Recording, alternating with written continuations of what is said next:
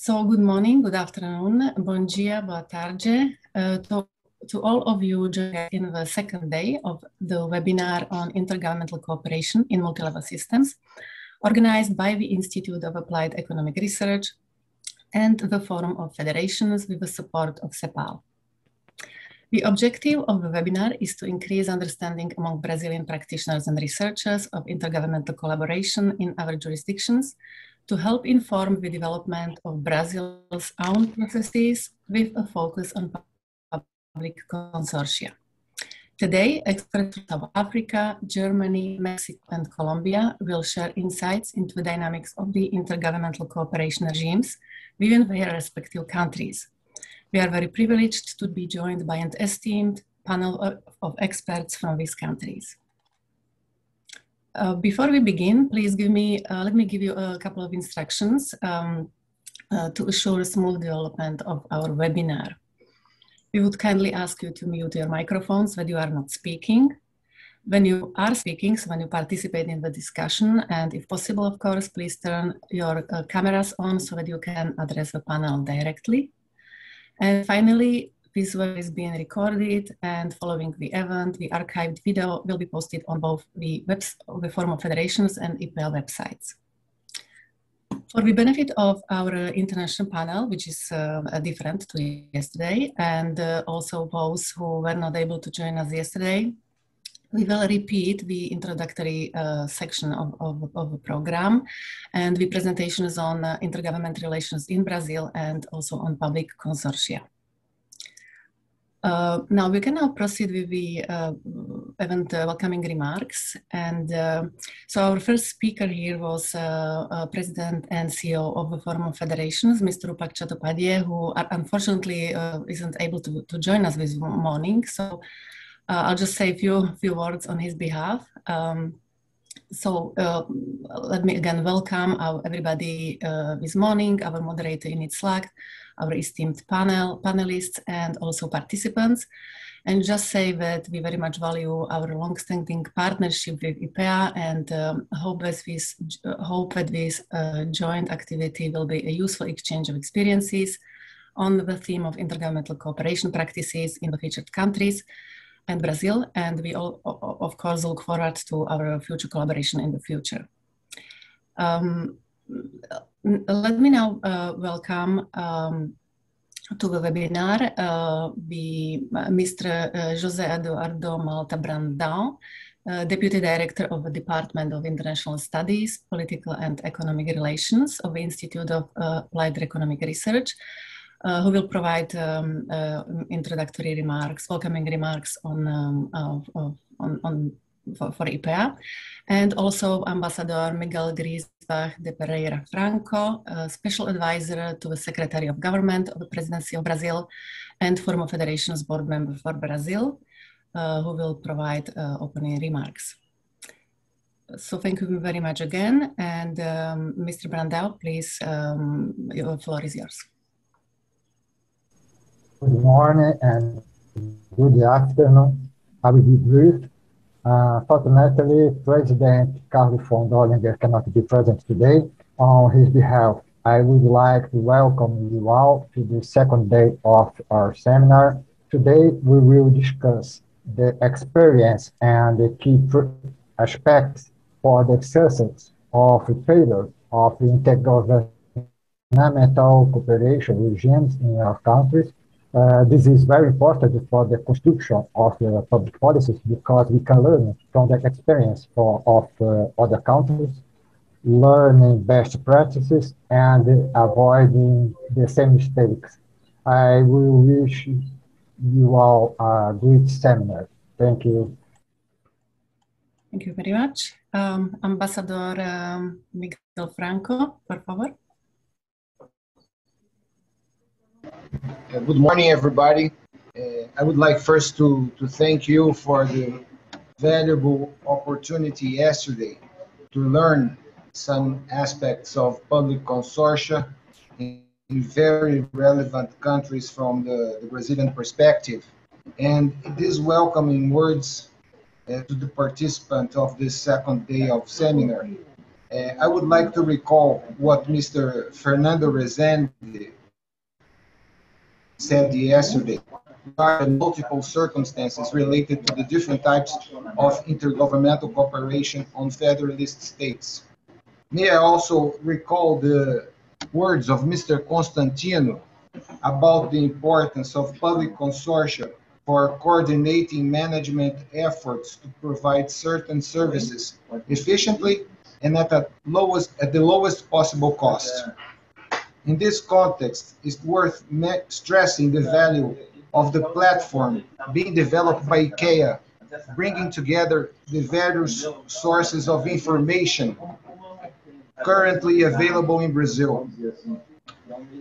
Based on what has been said yesterday, from the perspective of the Secretariat of Government, it's worth also seizing the opportunity of this seminar to present some instances of our political dialogue with representative entities, such as National Front mayors, which bring together 412 of the largest Brazilian municipalities, with more than 80,000 inhabitants in total.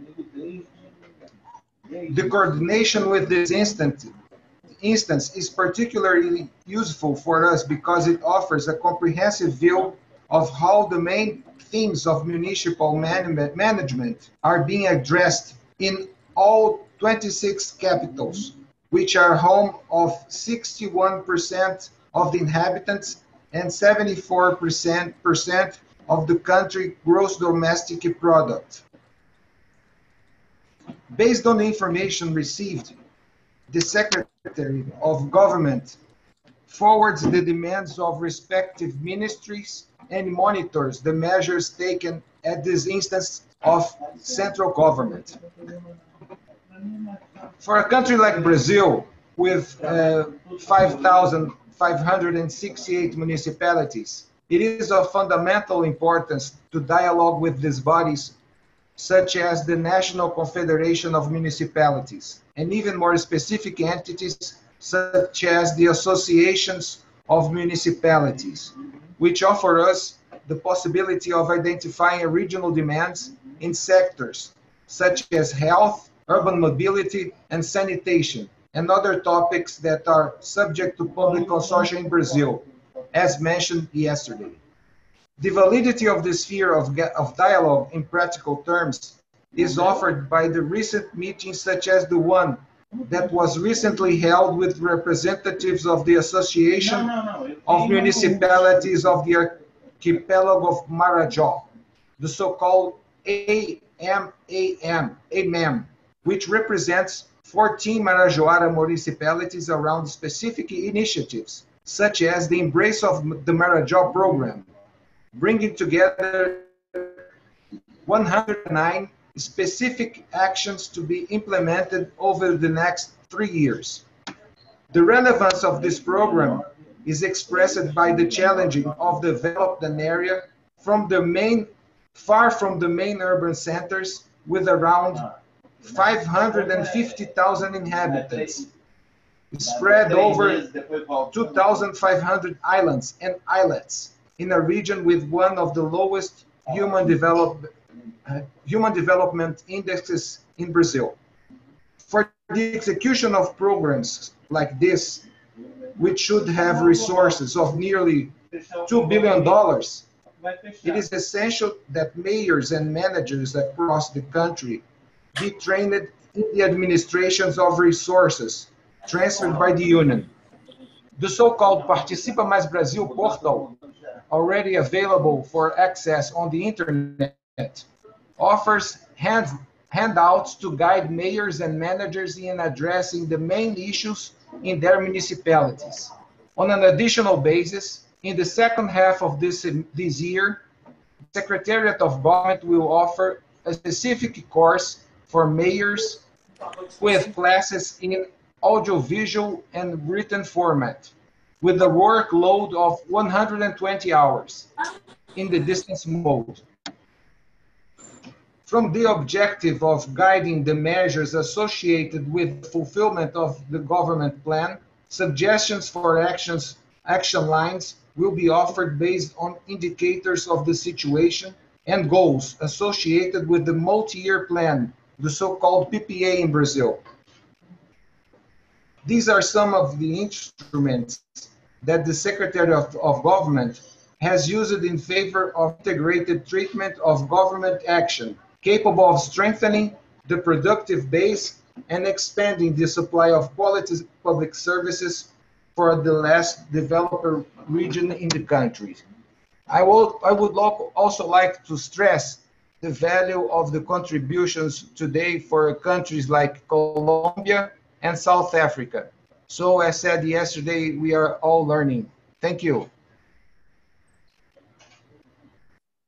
Thank you very much, Ambassador Franco, for your remarks. Let me now introduce to you our moderator, Professor Enid, who will guide us through the next couple of hours. Enid is the Director of Institute on Municipal Finance and Governance at the Munk School of Global Affairs and Public Policy at the University of Toronto. Enid has been working on municipal finance issues for 40 years and has been retained by agencies such as World Bank, IMF, International Growth Center, UN Habitat, Asian Development Bank, and Inter-American Development Bank in countries such as Brazil, China, Chile, Colombia, Mexico, Mongolia, the Philippines, and South Africa. She has written several books and articles on property taxes, intergovernmental transfers, development charges, municipal infrastructure finance, and metropolitan governance. Enid, thank you very much for joining us today, and please take it away. Thank you, Diana, and good morning and good afternoon to everybody. I'm delighted to be back for the second day of this webinar to moderate this discussion on intergovernmental cooperation in multi-level systems. The purpose of today's webinar is to look at experiences in 4 different countries than yesterday. Today we're looking at South Africa, Germany, Mexico, and Colombia. And we're going to try and see what works and what doesn't work, and most importantly, why do they work or not. Our goal here, as we heard, is to help inform the development of intergovernmental processes in Brazil.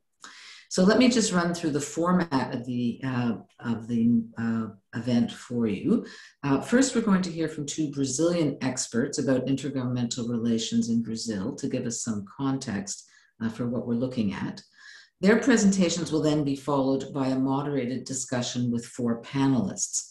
I will ask each of the panelists 2 questions, and then we'll have time to go to open discussion with the audience so that you can ask questions of any of the panelists. There will be a 5-minute break. It is a 2.5-hour session, so there will be a 5-minute break partway through. So let me introduce our 2 Brazilian speakers to you. Fernando Rezende is a consultant to private and public institutions in the area of public finance, tax reforms, and fiscal federalism. He is a former president of the Institute of Applied Economic Research and professor of public finance and fiscal policy at the Getulio Vargas Foundation in Rio and Brasilia. He is an economist who holds a master's degree from Vanderbilt University. And our second speaker from Brazil is Constantino Cronemberger Mendes. He is a researcher at the Institute of Applied Economic Research, director of the Foreign Federation's Brazil office. He holds a doctorate in public sector economics from the University of Brasilia. Okay. Thank you, Enid, and everyone who is here participating in this webinar. And I just want, I don't have much time, so I just want 2 key points that to me are very important for us to look at, addressing problems the Brazil face in this area of achieving a better results in terms of intergovernmental relations. The first is that we don't really have anymore a fiscal equalization regime, which I think is a very important instrument for addressing intergovernmental relations in different areas of public policy. The one we had in the mid-60s, in the mid-70s, were put aside 1 year after the new constitution was enacted in 1988, which means the following.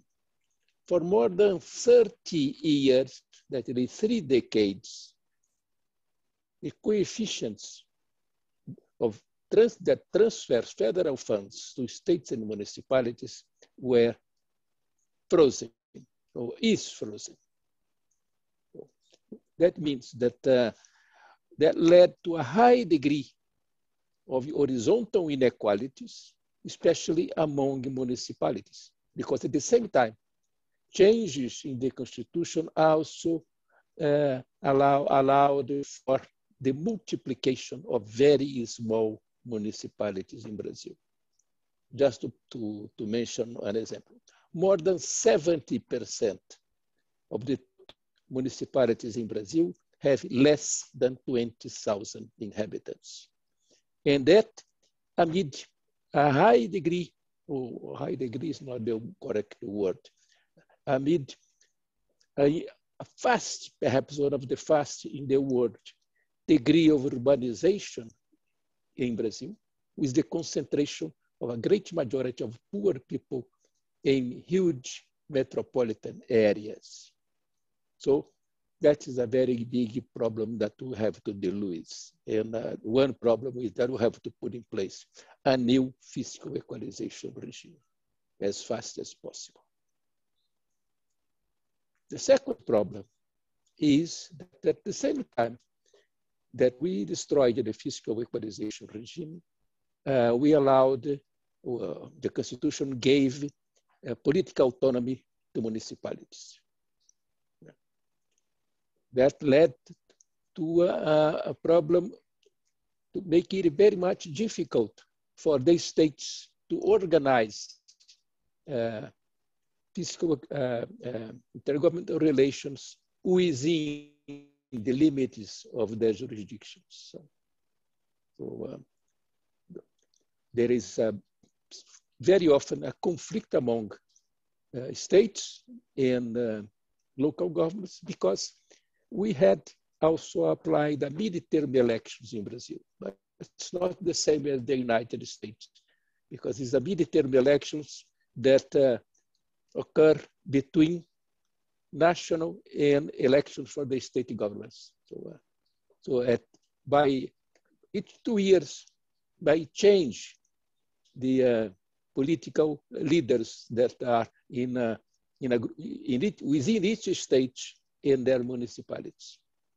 And that is also a problem that we have to look at very carefully in trying to move ahead in the direction of improving the work of intergovernmental relations in Brazil.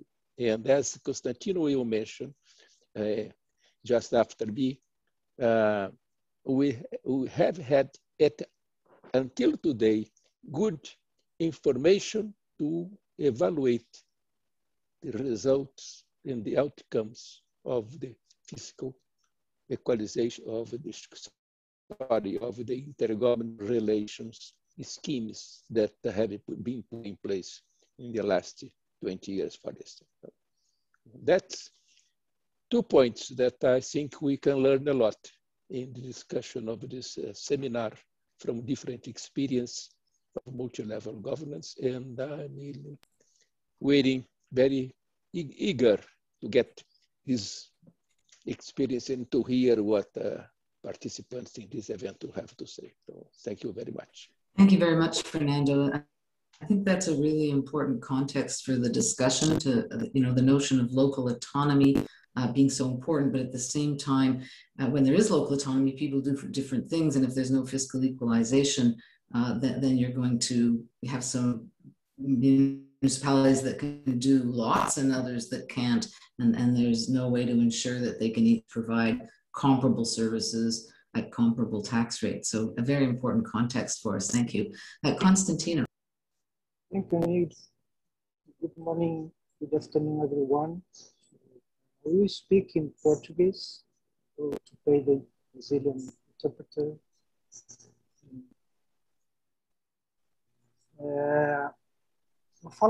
So I will talk about public consortia with federal, and this is a project from IPEA with the help of CEPAL,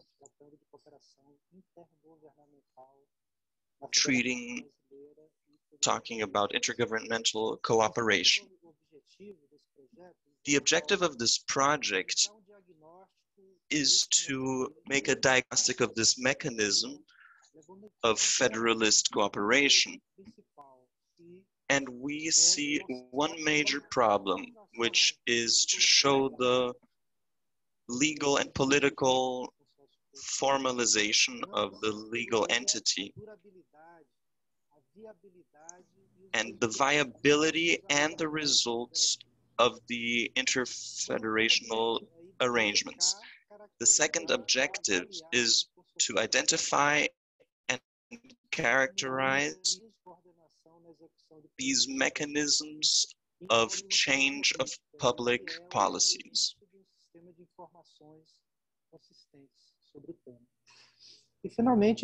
And finally, it is to gather international experience in this multi-level intergovernmental cooperations. Speaking of Brazil, these legal marks that we are going to talk about with accountability and public actions in the execution of public policies of public interest. First of all, a part of an amendment to the Constitution, number 19 from 1998, transformed into the Article 241 of the Brazilian Constitution, says that the Union, states, and municipalities will have access to these consortia and which are associated to public interest. This was made by a law in 2005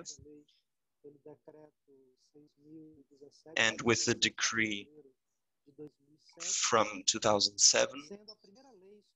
It was the first law to hire these public consortia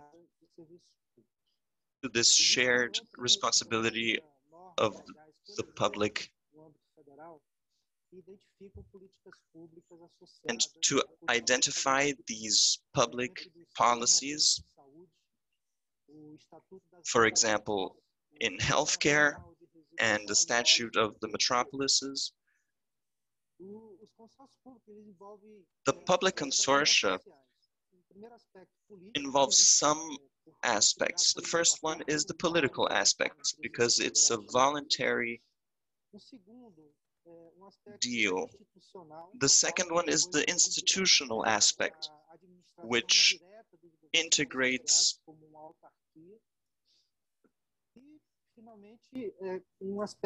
and finally the territorial aspect, which is very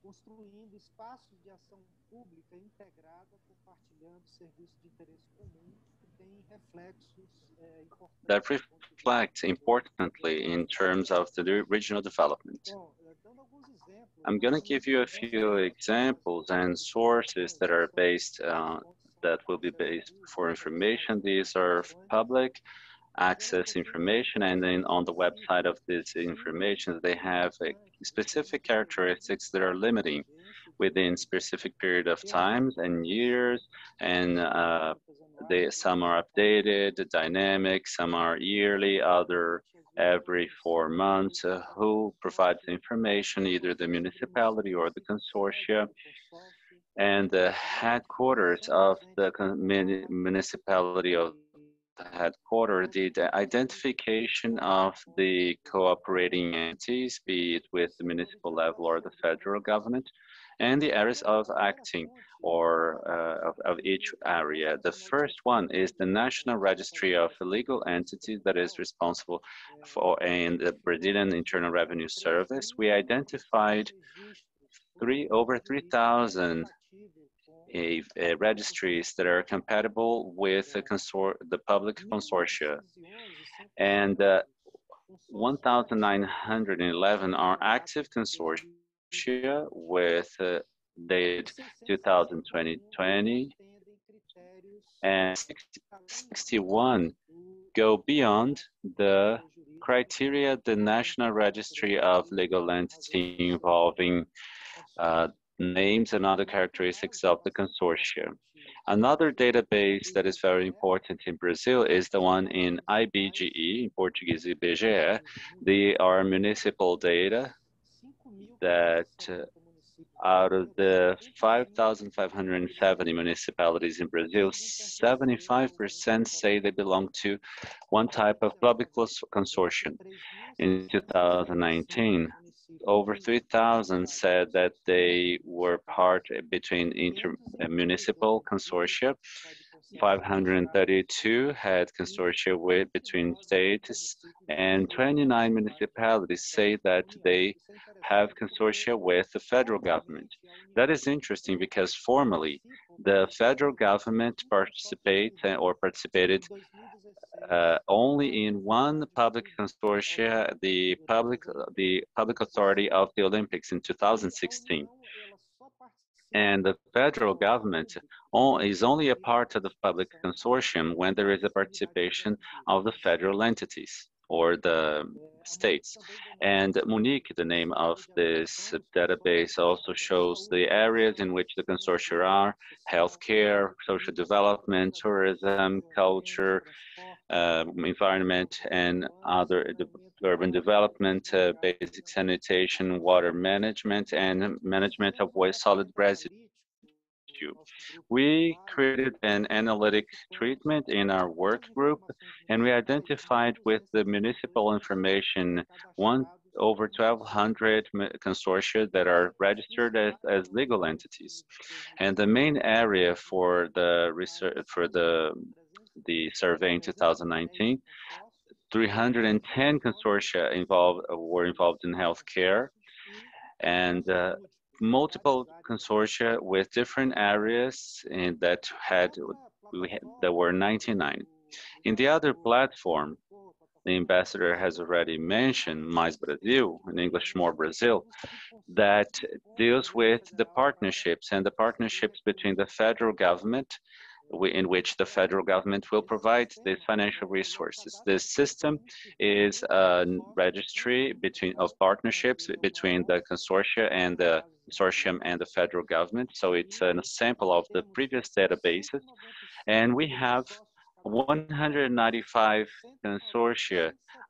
Out of this 195, 179 or 92% have a partnership with the federal government, or 174 have at least one proposal for the federal government. Out of the 179 consortia that have partnership, 80% have payments for public service that are executed by these provided by the federal resources. One example is the consortia CIDES, that is Sustainable Development in the state of Minas Gerais. And there are 8 municipalities that are in a consortium and with partnership with the federal government. And 75% of the resources from the federal government are concentrated in 3 municipalities alone. This political analysis can also be done of this arrangement, starting with a system of information by the Supreme Electoral Court in which you can understand the political dynamic of this consortium. Summarizing, I would like to say that the work of compatibility between these 2 different sources involves 3,083 public consortia that are registered formally in the country, and 3,046 are at the basis of in the database of the Internal Federal Revenue Service in Brazil. 336 are in the database of the federal government, and over 1,000 in the IBG database. But only Unfortunately, only 290 are simultaneously in the 3 databases, which shows a big problem of compatibility between these databases. The first conclusion we can draw is that we can answer our question, our initial critic that shows internal consistencies and incompatibility between these information sources that are results of, and that limits the diagnosis of the results of the consortiums. And on the other hand, it shows the importance of the projects in which we're involved, including a technical note that will be created in the next few weeks. The second conclusion is shows the integration of the database, which is the national database of legal entity, and be complemented by other attributes such as other legal nature or other characteristics. And the third conclusion, it shows the specificity of the Brazilian federal aspect in terms of the autonomy of the federal entities, especially the municipalities, and the relations between the political entities, one that at sometimes they cooperate and some compete, and the political agreements that are stable and certain legal insecurity that bring some negative effects on for future or potential partnerships, public-private partnership. And something else is the passive government of the state and the role of the state and the federal and the state government regarding the creation of public consortia and the sharing of the roles and the resources, and in defining the targets and goals for in these coordinated actions. The potential at the same time can be seen of the consortia as an instrument for federal coordination and the public services that can be provided, in considering economies of scale, for example, the reduction of the transaction cost and the sharing of public services and the equipment of the federal entities. And at last, the importance of this seminar in comparing the international experiences that are similar or alternative as an instrument of intergovernmental cooperation for a more public, effective, and efficient public action. Thank you. Thanks very much, Constantino. I enjoyed your presentation. I got even more out of it today than yesterday. There's so much information in there. And these public consortia in Brazil are really interesting because they're much more formal mechanisms for intergovernmental cooperation than we see in other parts of the world. And I was struck by a couple of things. You said 75% of municipalities belong to a public consortium, and some involve the state and federal governments as well, but most municipalities are involved, and they cover so many different areas: health, social development, tourism, culture, environment, water, waste, a lot of them in health, I know, but they're a really important mechanism for intergovernmental cooperation in Brazil, and very interesting to the rest of us. So Fernando and Constantino talked a little bit about what they talked about yesterday, and now it's my role to tell you what everybody else said in 5 minutes. So yesterday we heard from 4 countries: Switzerland, India, Argentina, and Canada. And we heard about cooperation mainly among federal and provincial governments, but also a little bit about local governments. I hope today we'll talk a little bit more about local governments. And there were sort of 3 areas that we covered. Firstly, Fernando Rezende started by telling us that there's no one model of intergovernmental cooperation that will work everywhere.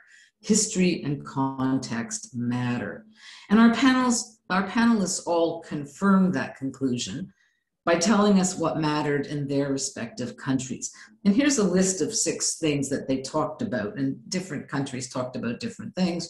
The first thing was the extent of local autonomy in the country. That was especially important in Switzerland, where local autonomy is so important and the federal government doesn't get involved very often in local matters. The second contextual piece was the division of powers in the Constitution. And that was mentioned in Canada and India, for example. What are the roles of the different governments as set out in the Constitution? That will affect cooperation. The third was the role of political parties. what party is in power at each level of government. And that was mentioned especially in India, but also in Argentina, where federal-provincial relations, we were told, are determined by whether the same party is in power at the federal level and at the provincial level. So obviously, if it's the same party, there may be more cooperation than if they're different parties. We also talked about conflict between national and local interests. That was mentioned in Argentina. The presence of an independent judiciary was mentioned in India as being an important part of intergovernmental relations. And lastly, everybody talked about the personalities of the politicians and officials at each level of government. Some people just make cooperation work, others are less interested in it. And the panelists also talked about the evolving nature of intergovernmental relations during this era of globalization, technological advances. So intergovernmental relations are not fixed at a point in time, but they're always evolving. So that was the first piece, that context matters. The second part was we heard about different approaches to intergovernmental cooperation. Some were very top-down, where the federal government was important in making any kind of cooperation happen. Others were bottom-up, where local governments or provinces, cantons, etc., initiated the cooperation. And yet others were a combination of top-down and bottom-up. So in Switzerland, for example, and I mentioned this before, local autonomy is very important. The federal government doesn't get involved in cooperation mechanisms between municipalities or cantons. And interestingly, our speaker said municipalities and cantons don't really like to cooperate unless they have to. Argentina is a much more centralized country with a more top-down approach to cooperation. India was centralized until the multi-party system, after which states began to have more influence. And in Canada, coordination, we were told, is bottom-up and top-down. The federal government has the resources, the provinces have most of the responsibilities, and the provinces tend to be the drivers of cooperation in Canada. In many cases, cooperation was very informal. We use the term ad hoc a lot. There was ad hoc cooperation. So for example, in Canada and Argentina, provincial ministers in different sectors meet on sectoral issues. So for example, you'll have the provincial ministers of education meet, or the provincial ministers of health meeting. But again, not very formal mechanisms. The third thing we talked about was evaluating the success or failure of intergovernmental cooperation. And this is where it seemed that there's very little systematic evaluation in any of the countries, unlike what Constantino was talking about in trying to measure outcomes of consortia. To some extent, we heard that there's scholarly work to address whether costs go down, for example, and service quality improves with coordination, but really that's not systematic, that those are individual studies. In Argentina, we heard the Ministry of the Interior collects data on provinces and municipalities, and the federal councils also have a data coordinating role. But this information is not necessarily focused on evaluating intergovernmental cooperation. In Canada, we heard intergovernmental agreements are not legally binding and they're not enforceable, so there's no mandatory reporting on results. In India, we heard that commissions from time to time look at the impact of intergovernmental cooperation, but again, nothing systematic. So to conclude, the summary of yesterday's conversation, there's no one model of intergovernmental cooperation that stands above the rest, but there are some interesting examples of cooperation in each of the countries we heard from on the panel yesterday. It's clear, though, we need to do more work to understand these models and to evaluate what they've been able to achieve. So that brings us to today's panel. We have 4 excellent panelists with vast experience on the topic of intergovernmental cooperation. Our panelists are, firstly, Nico Stadler. Nico is professor and research chair in multi-level government law and policy at the Dulles Omar Institute of Constitutional Law, Governance and Human Rights at the University of the Western Cape in South Africa. Johanna Schnabel is a lecturer and chair of German politics at the Otto Suhr Institute for Political Science at Freie University in Berlin, Germany. Andrea Chavez Gonzalez is Director of International Relations at the National Institute for Federalism and Municipal Development in Mexico. And Pablo Sanabria Pulido is Associate Professor and Director of Graduate Programs in the School of Government at the Universidad de los Andes in Colombia, and he is also an affiliate professor in Public Administration Division at CIDA in Mexico, but he will be talking about Colombia. So let me first pose the first question to our panelists, and I'll ask Nico to start off. The first question is, what are the key aspects that affect, either positively or negatively, the actual working of the intergovernmental regime in your country? And by key aspects, we're looking here at what's the institutional background that's relevant, what are the political arrangements, what are the operational mechanisms that affect the working of intergovernmental relations in your country. So Nico, over to you.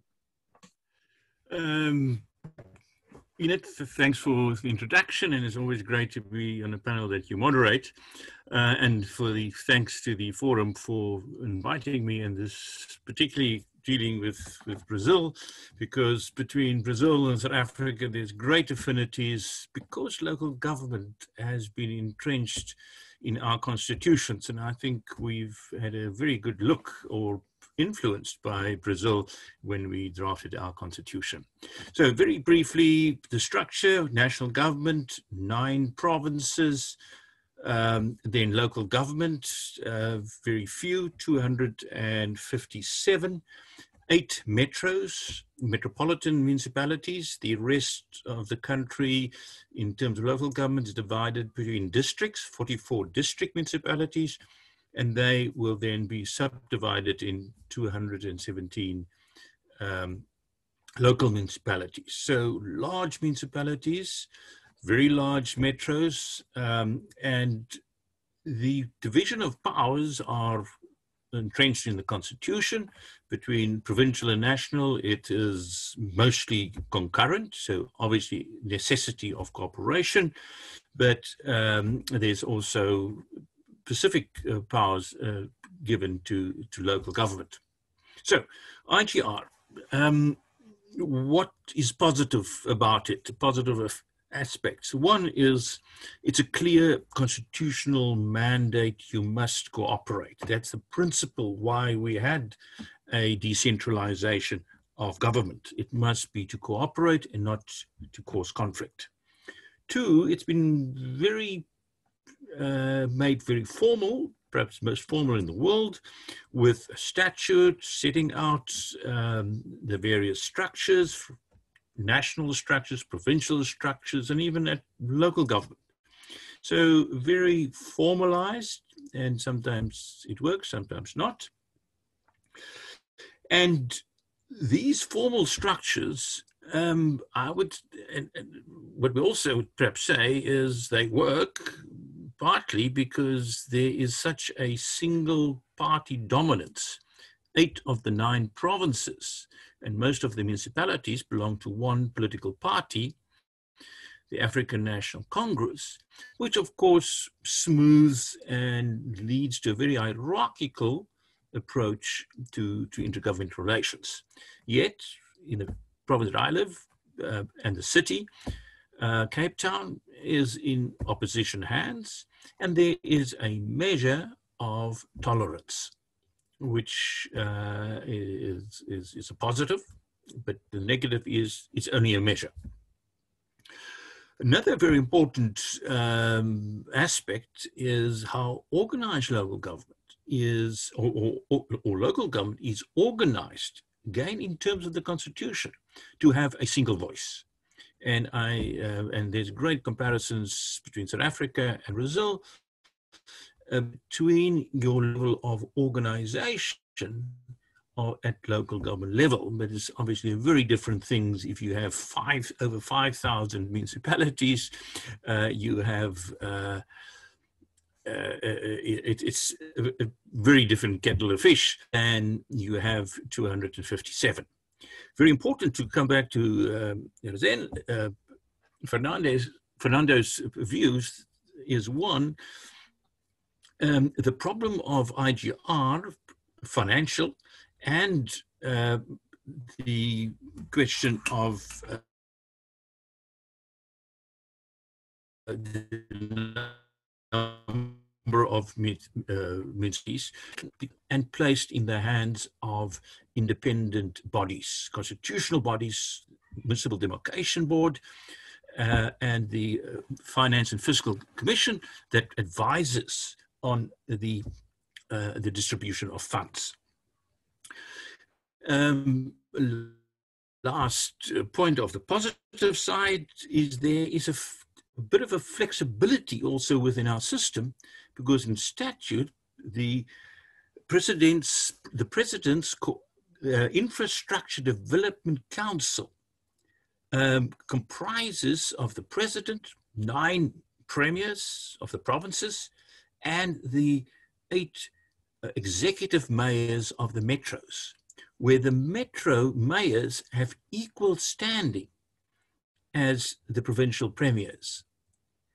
And the very reason is that the metros is now almost growing out of its basis as a local government. And so that recognition that this is where infrastructure happens is in the cities, have them recognize that reality and include them in that council.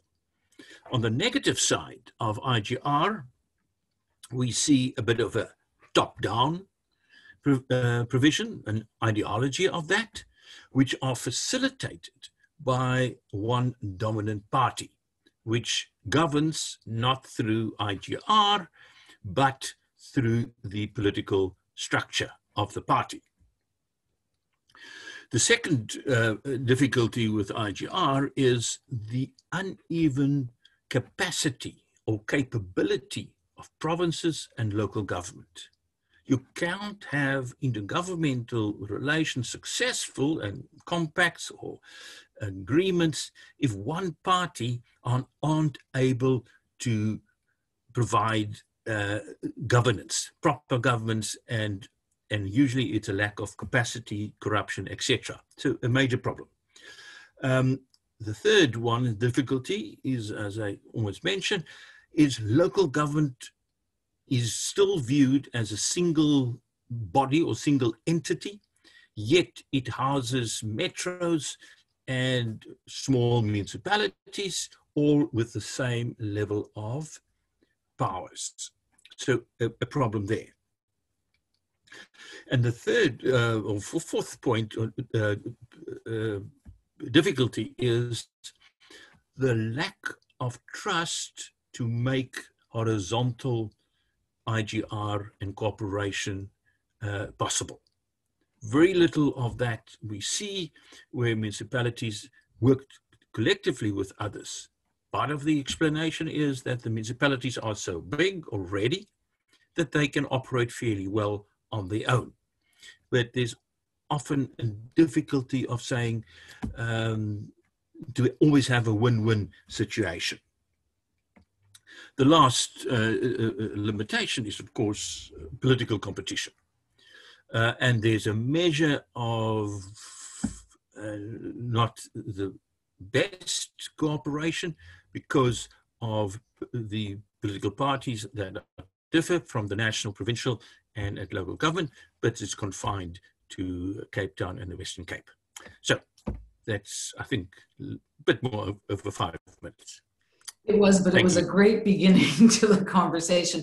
And it was also a nice overlap with yesterday, because yesterday we talked about constitutions, we talked about dominant political parties, and of course, South Africa and Brazil, as you mentioned, both have local governments with original powers in the Constitution. Canada always looks at those two countries to say, they have done that, we have not.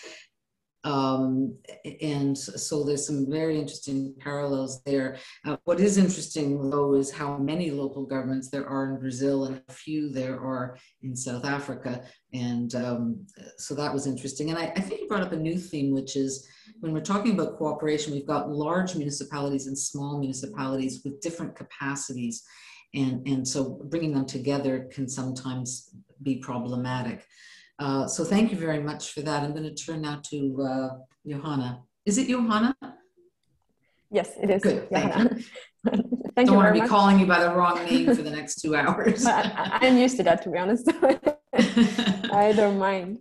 Well, thank you very much for inviting me to that panel. I'm very happy to share some insights on German federalism. And I think the main aspect we need to keep in mind when talking about IGR in Germany and intergovernmental cooperation is that in Germany there are many and very strong incentives to cooperate. And they come on the one hand from related to a few context factors that I would like to talk about, but at the same time also about in the way the federal system is designed. And so we're talking about the context in which intergovernmental relations operate. We need to keep in mind that Germany is a very homogeneous country, at least compared to other countries, that lacks any kind of distinctive region or unit. And now I'm thinking here about Quebec or Catalonia that might complicate intergovernmental relations. So we don't have that. And we also have, on top of this homogeneity and the non-existence of a distinctive unit, a very strong preference among the German population for uniformity and harmonization. So very much dislike of any kind of policy diversity. And on top of that, we have a fiscal equalization system that equalizes fiscal capacity to a very strong degree, and a constitutional mandate to promote equal living conditions. So again, all this very much offers incentives for intergovernmental cooperation. Another strong incentive comes from Germany's membership in the European Union. The federal government represents Germany in negotiations at the federal level, but nevertheless, a lot of these decisions that relate to the European Union and concern responsibilities of the lender, and also information that the lender has the federal government might not have. So also that means that they need to coordinate. And I think another factor we should keep in mind when talking about the success of intergovernmental relations in Germany is the economic context. At least in recent years, Germany has been doing very well economically, and that reduces a number of conflicts that could otherwise emerge. And also, and I'll go back to that later on, it allows the federal government in a way to buy lender cooperation in many regards. So these are a number of context factors I would like to highlight. But then we also have the way the federal system is designed. It also offers very strong incentives to cooperate. And here I'm mainly thinking about administrative federalism in combination with joint decision-making. So administrative federalism means that any kind of federal legislation is implemented by the lender. And so the federal government always relies on lender cooperation, their expertise, their capacity, and their willingness to implement federal legislation. And, in exchange for that, or as a consequence of that, the lender participate in federal decision-making via the Bundesrat. That's a federal chamber that consists of heads of the lender government and other ministers of lender government. But cooperation is very much institutionalized in this system. But on top of that, and also as a consequence of that, Germany has developed a very highly institutionalized system of intergovernmental councils, some of which are horizontal, so only meetings of the lender, and others involve the federal government. The federal government is a member, but even in horizontal councils where the federal government is not an official member, it is very often invited to attend the meetings for the purpose of information exchange. And so all this leads to a situation where we have ongoing coordination and cooperation. It's very dense and very frequent and regular. And this is also supported by, and I think that's very important to keep in mind, by informal relations between bureaucrats. There's a very dense networks of between bureaucrats of the different lenders, sometimes helped by parties, but sometimes just by a common education, and the existence of core executives that play the role of a coordinator between the different across levels, but also between the lender. So overall, we have a smooth functioning intergovernmental relations system. This does not mean that things are always very, very easy and work perfectly well. There are also a few aspects that can cause some problems.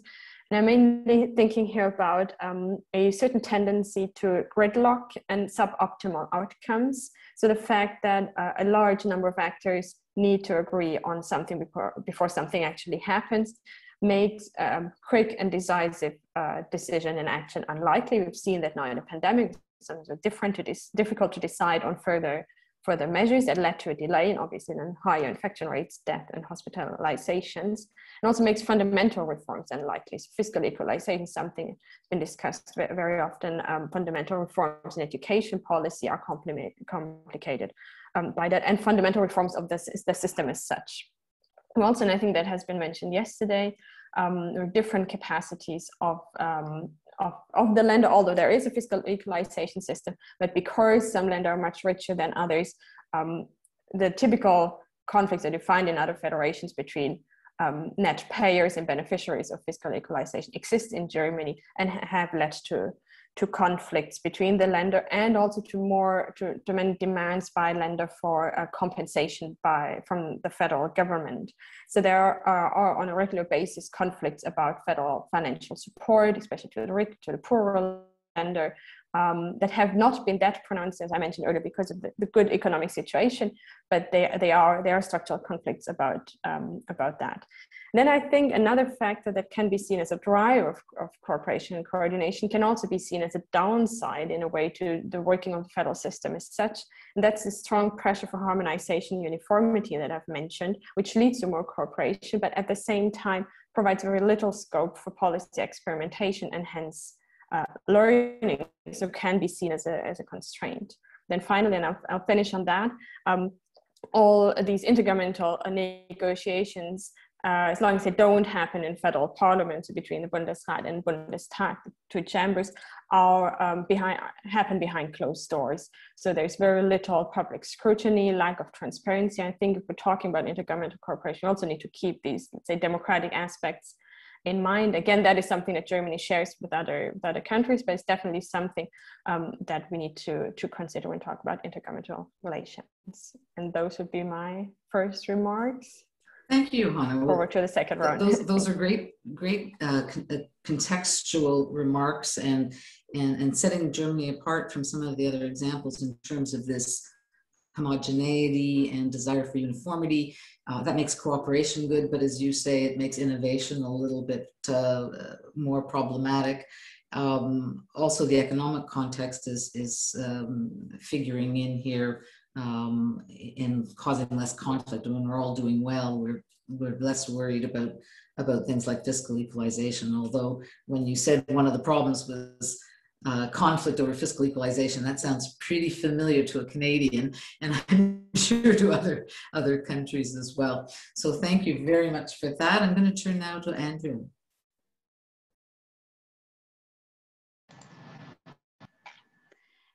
I hope you are having a good morning and are feeling well. For me, it's a pleasure to participate in this important forum. And first, I want to talk about the Mexican system to stay in a little bit of context. Mexico is a representative and democratic republic made of free states united by a federal pact. Mexico has a system of separation of powers. The executive that oversees the president currently, Mr. Andrés Manuel López Obrador, the legislature in charge of Congress of the Union, and the judicial were the head in the Supreme Court of Justice. We have 32 federal entities, including Mexico City, and 2,455 local governments. And these municipalities are governed by the mayors of average period of 3 years with the right of re-election. And local governments are governed by a town hall for a period of 3 years with a re-election process. And now, to answer the important question, I would like to mention that for there to be intergovernmental cooperation, an important point is the coordination. Without it, it will be impossible. So a good institutional agreement it's essential to promote cooperation in the provision of services in areas that demand specific spatial configurations, such as water, sewerage systems, and health services, and where the interest and benefits for each level of government in the provision of these services differ. In Mexico, the coordination between our three-level government, federal, state or provincial, and municipal, which is very relevant to achieve the development of a better government. It depends on two defining factors: the political will, like it defines voluntad política, and the actual compliance with our constitutional local laws. It could be cumplimiento legal. And I see the political will as a key aspect, because if we refer to the cooperation, we are talking about two or more involved, and for any agreement to be carried out, they will see need first of all. And the commitment to cooperation also depends on the determination of the authorities to overcome political rivalries. For formal arrangements can be established, but cannot function properly if there is lack of will and incentive to cooperate.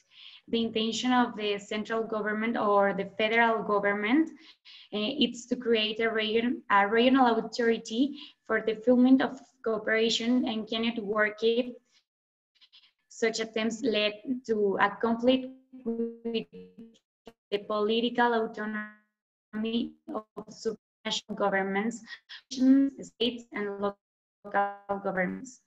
And as I consider that the second defining factor for the intergovernmental cooperation is the actual compliance with our constitutional and local laws, because they are the basis of everything. Without laws, there is nothing. But also, if there are and they are not followed, there is nothing.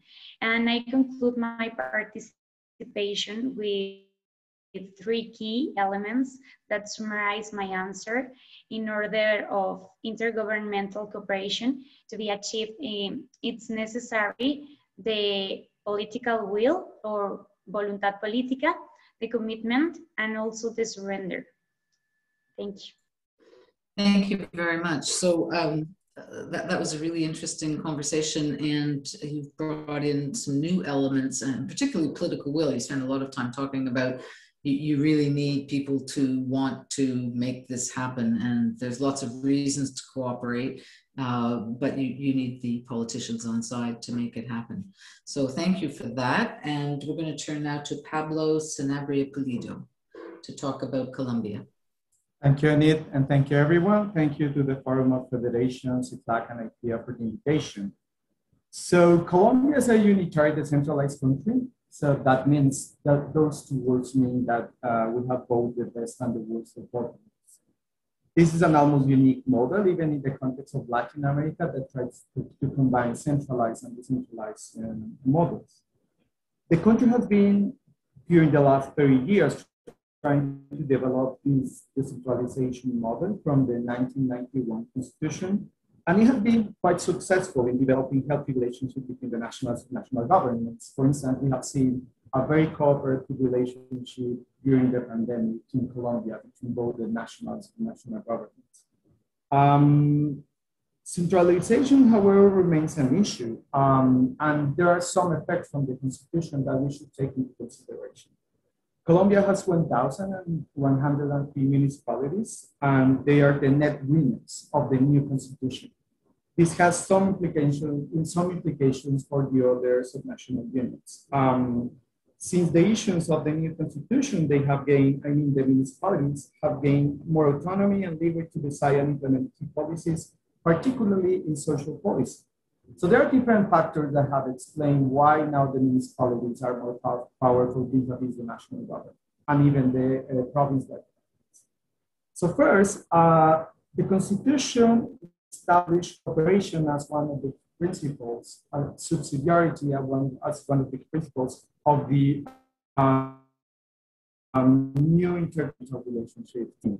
Constitutional protections are provided for the autonomy of subnational units, even though the executive branch is very powerful and has undertook some action that some analysts see as recentralization during the last 30 years.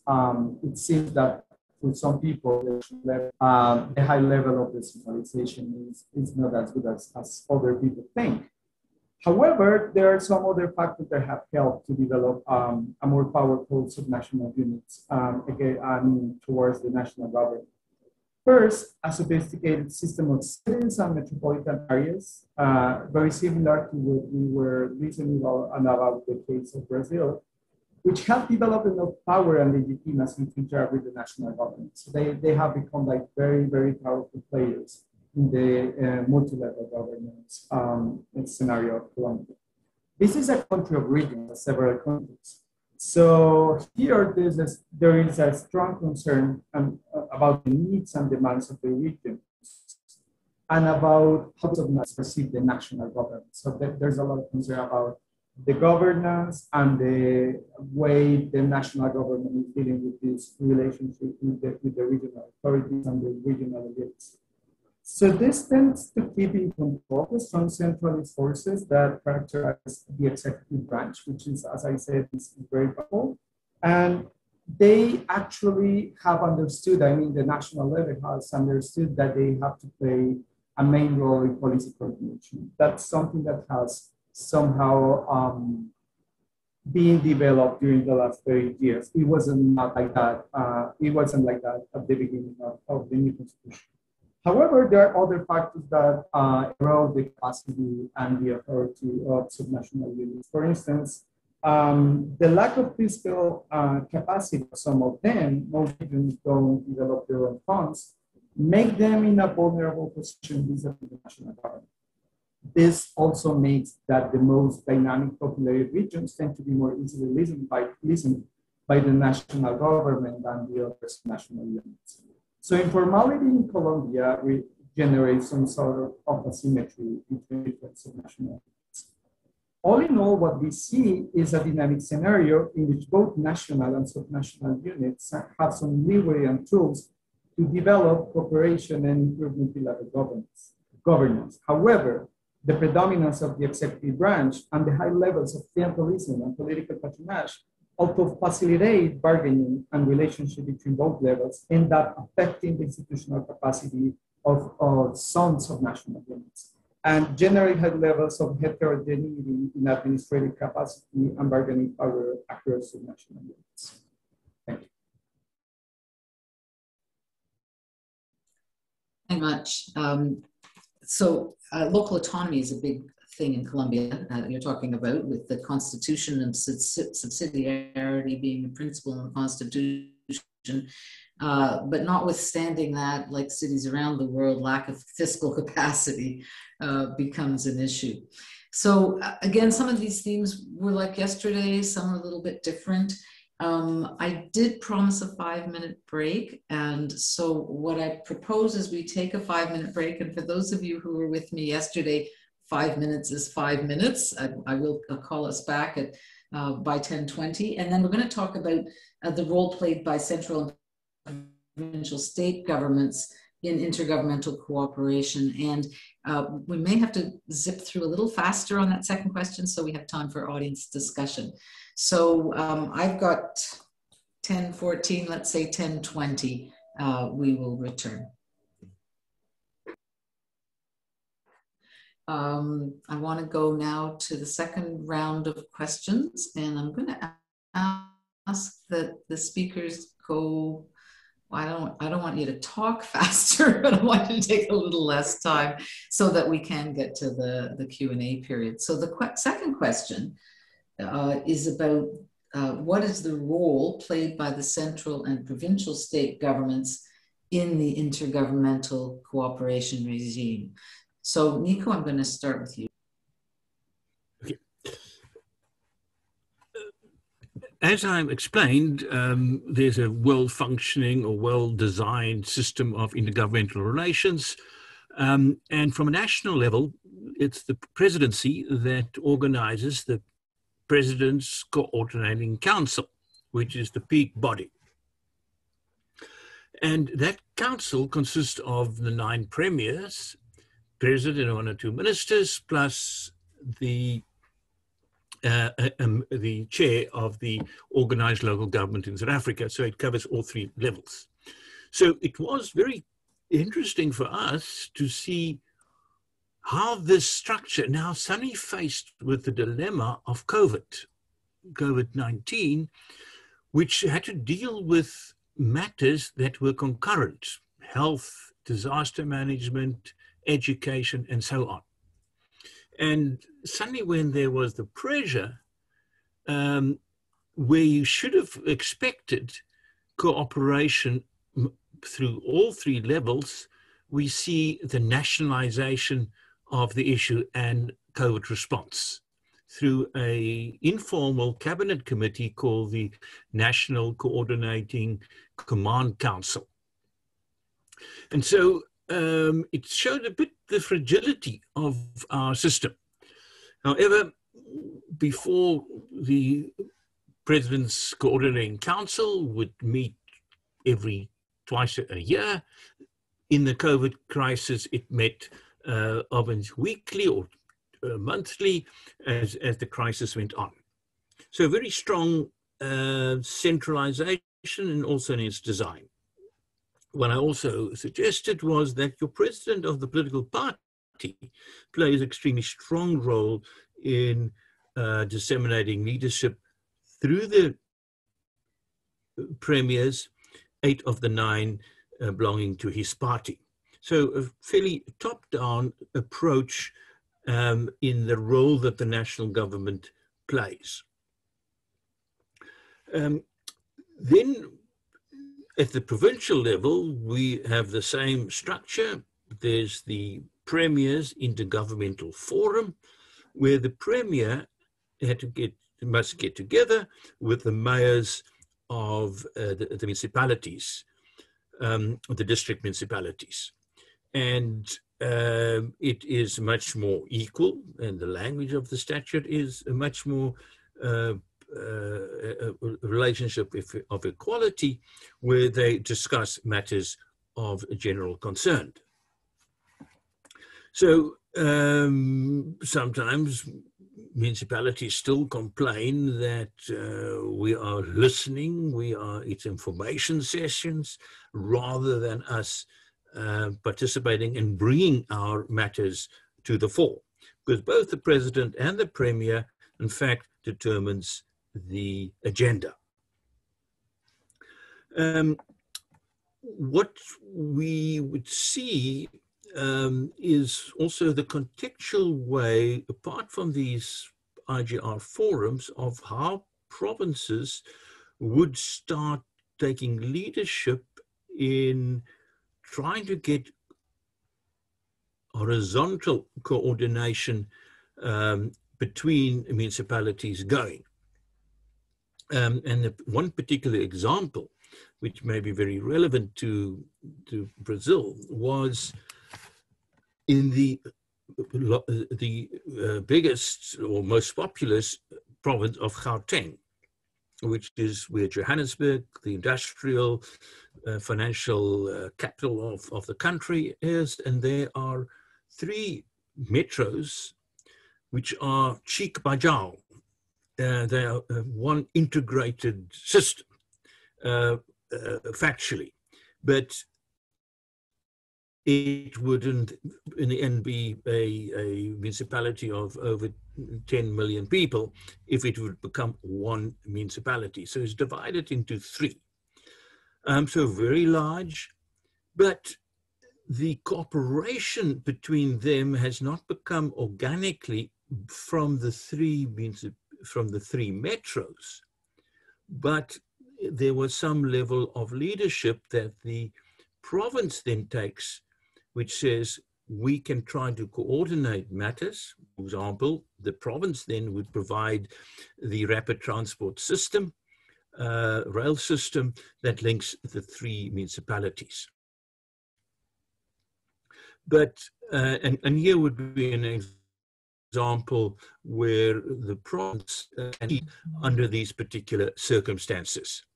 So I think both national government and provincial government plays an important role, but that must always be seen as, is it a dominating role or is it one of initiative? And there's a difference. The one is that we tell you what to do. The other one is we can take the initiative, but the aim is here to listen to one another and try to come to some agreements. Like in Canada, intergovernmental agreements are not law. It is not legally binding. The decisions taken at these forums must be internalized at each level of government for it to be implemented directly. Yeah, so let me stop there. Thanks. Great, thank you. I love the, is it a dominating role or is it taking initiative? That's a very good question. But it sounds very top down in South Africa. But interesting that local governments are also represented on this coordinating council, which we don't see in Canada, actually. We have federal provincial forums, but not including local governments. Johanna, tell us about Germany. Yeah, so Germany has, as I mentioned before, a functional distribution of power whereby the federal government passes legislation and which the Länder implement. There are a few areas for which the Länder are responsible. It's mainly education, culture, and the police, where they pass legislation, implement their own legislation.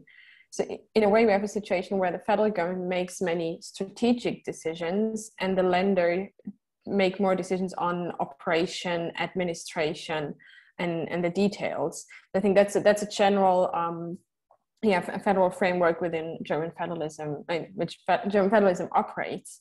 And in this framework, in a way, the federal government and the Länder are partners. So they share, we can see that in public finances, they share major taxes. They are engaged in joint monitoring of budgets. They have a joint fiscal rule, the so-called debt brake, and an institution that monitors compliance with the debt brake.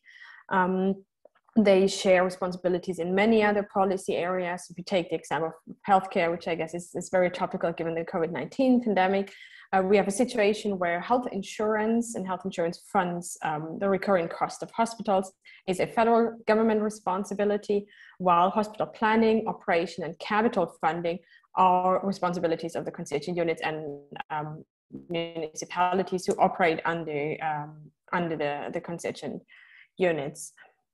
So intergovernmental relations, so federal government and Länder are more or less partners, obviously with one of the partners having a superior fiscal capacity, that's the federal government.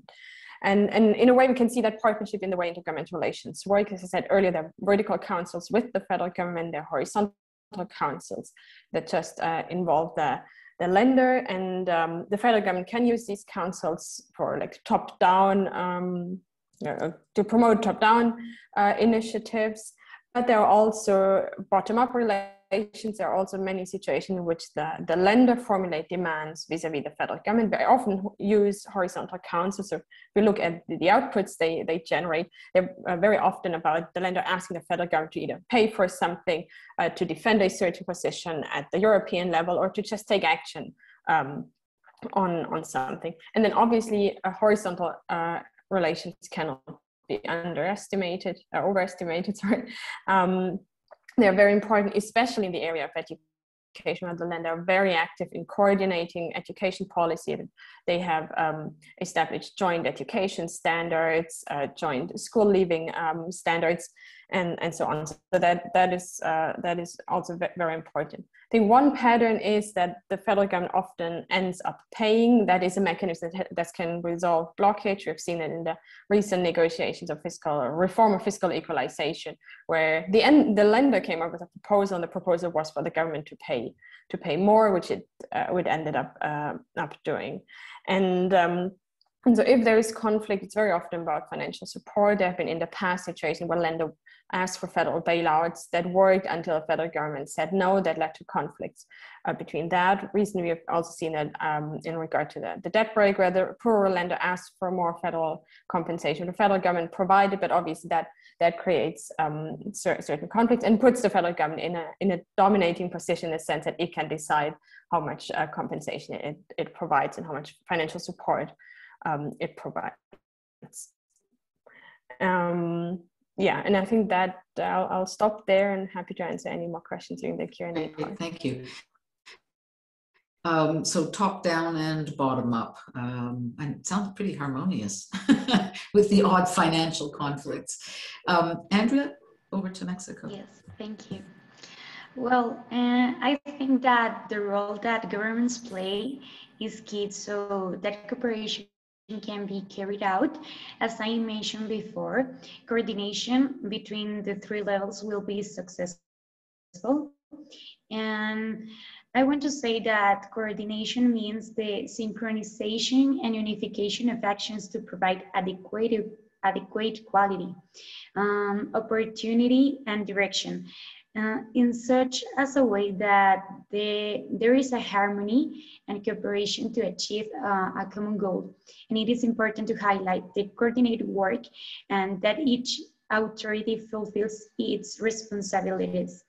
The political and administrative government system of Mexico is like a Swiss watch because that allows us to govern a population of 125 million and develop the 14th economy in the world, thanks to the coordinations that exist between our three levels of government. And also the governments are made up of municipal and state public leaders. And I think that if each one of them knows the constitutional laws and is trained frequently, they will be ready to develop their government. And also it's important to highlight that each government must assume its responsibilities, have common objectives, and achieve an increase in the quality of life of the population. I would like to give an example. In Mexico, the federal government has the National Institute for Federalism and Municipal Development in AFED, which I am representing today. And it is a decentralized administrative body of the Ministry of the Interior, whose objective is to formulate, conduct, and also evaluate the policies and action of the federal public administration in matters of federalism, decentralization, and municipal development.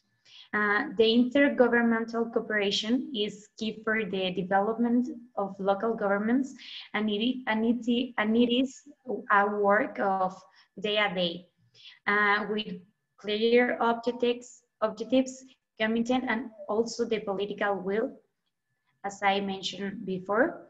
And in addition to this, I want to say that these spaces are so relevant because we learn from all the nations and also expand our way for working and developing the role that corresponds to the federal, state, or the provincial and the municipal governments. And finally, I conclude my participation with three key elements that summarize my answer. And the role of the governments is nations, commitment, and responsibility to assume their obligations and achieve their development.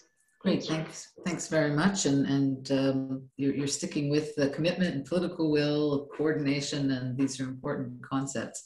Pablo in Colombia. Thank you, Enid. So, as I mentioned before, municipalities were the net winners of the new political constitution in 1991. In contrast, departments or the provincial level in Colombia are characterized as the net losers of that process. In Colombia, we have 32 departments and one capital district. The departments are supposedly in charge of the implementation of social policy for the less developed municipalities. Those are the category 3, 4, 5, and 6 of the national system of municipalities in Colombia, which are essentially the ones with lower institutional capacity. So the idea was that the departments could cooperate to help the implementation of social policy in the municipalities. However, as the time has gone, the municipalities have understood that they can bypass the authority of the departments and that they can go directly to the national government. So this is something that has affected the kind of relationship that the departments have with the national government and even among municipalities. So in this dynamic scenario has put the departments in a strange limbo in terms of its role in multi-level governance in Colombia. Sometimes people ask, what is their role? What do they do? So the national level is in charge of providing national guidance for different policy domains. They define the allocation of funding and transfers to the subnational units. Although it not necessarily directly involved in key policy areas, it keeps control on the implementation of other areas. For instance, some topics of social assistance, infrastructure, security and defense, among others. So the idea is that the national level complements the capacity of the subnational units. One recent phenomenon that is either eroding or improving the capacity of the provincial level is the increasing existence of territorial associative schemes, which have dynamized the relationships among subnational units. But essentially, the municipalities have become even more and more active about this sort of new arrangements. Another recent source of power that has increased in the role of municipality is the greater role that new associations of municipalities and even departments are playing as interest groups towards the national government. So they have become more influential, they have become strong political actors. So the national level concentrates the powers, the key powers, but it is usually willing to cooperate with the subnational units. So it is, as in the case of Germany, a combination of both top-down and bottom-up system. The subnational units remain highly dependent in terms of finance and politics, but they still have some leeway and authority to negotiate with the national government. So Colombia is both a mix of both models, and cooperation remains highly informal, not necessarily equal among subnational units, as I mentioned in my first answer. Thank you very much. Great, thank you. I'm sorry if the translators did not hear that, but Pablo was talking about how the Constitution has made cities very important, more so than departments, and that they are learning that they can bypass departments and go straight to the national government, which, you know, we talk about in other countries as well. Do you have to go through the departments or provincial governments, or can you talk directly with the national governments? He also talked about the importance of associations of municipalities being very influential. And he said the national government has more of a coordinating role and they're willing to work together. And you concluded by saying it's a mixture of top down and bottom up. I hope I've captured that well, and that can get translated for those who may have missed some of the remarks. So we're going to open discussion now. So at the bottom of your screen on your Zoom, there's a reactions function. And if you click on that, there's a raise hand function. And if you raise your hand, I will recognize you and you can ask a question. But I'm just going to start quickly, and I'm going to ask you to go around very quickly to talk about, you know, Constantino talked about how you evaluate the outcomes of public consortia. So I want to ask a question about evaluating the results of intergovernmental cooperation and what data you need to do that. So specifically, what recommendations or initiatives exist for a periodic evaluation of the results of intergovernmental cooperation in your country? Are there reliable databases that can be used for evaluation of intergovernmental cooperation?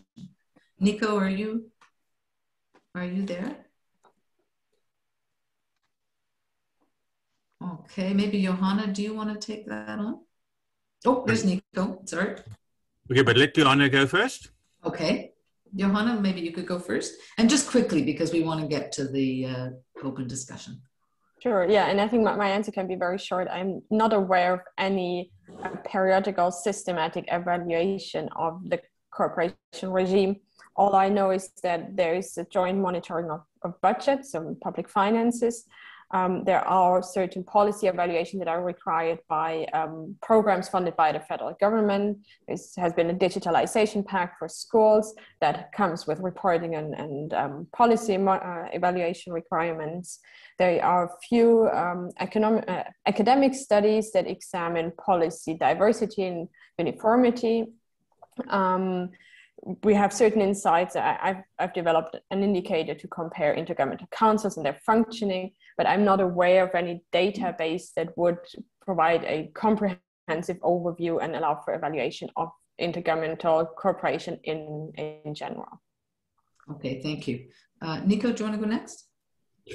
Yes, I think very much similar situation, that, you know, there's been some studies done about how often does a district intergovernmental forum meet, what are the topics with the decisions, how effective it was, but it's much more sort of the dynamics and not likely to show what are the economic outputs.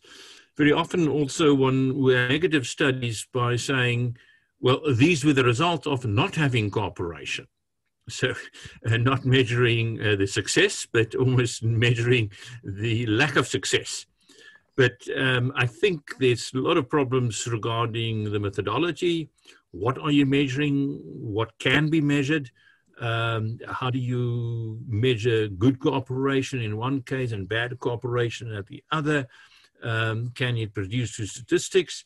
So it's really a challenging aspect that one can see. And very often the studies that I got involved with are country by country, where in some countries you have a very good IGR system operating. And here the test was how well did they deal with COVID, and compared that with countries where with a poor IGR system and cooperation, and there the results were poor COVID-19 engagement and action. Thanks. Okay, thank you. Andrea, do you want to?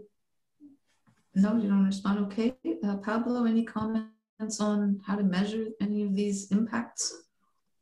I don't think there are any evaluations about that. Usually there are some studies that analyze the implications from a legal or fiscal perspective, but there are not like general evaluations of cooperation and the outcomes of cooperation in Colombia. However, I just remember that we're just finishing the local autonomy index. Probably some of you guys know that this is a project that some European scholars developed. So we are finishing the one in Colombia, and I know there are other countries in Latin America that are updating the database. So that's something that might probably help with that evaluation in the future. Okay, thank you. I can tell you that at our institute at the University of Toronto, a few years ago, we had a few studies done on intermunicipal agreements to deliver services. And the author who worked on this, Zach Spicer, tried to look at all of these agreements and tried to see why people entered into them. And often it was about cost savings, improving service delivery. But again, it was very difficult to get the information or the data to evaluate whether they actually were succeeding or not. But that's a little bit of work we've done in that area. Again, I'm going to ask people to raise their hands and ask questions. This is a good opportunity when we have 4 different countries represented. We do have a question left over from yesterday from one of our Brazilian colleagues. And the question was this: the interinstitutional cooperation in public transportation is very weak in Brazil. How does that theme work in your countries?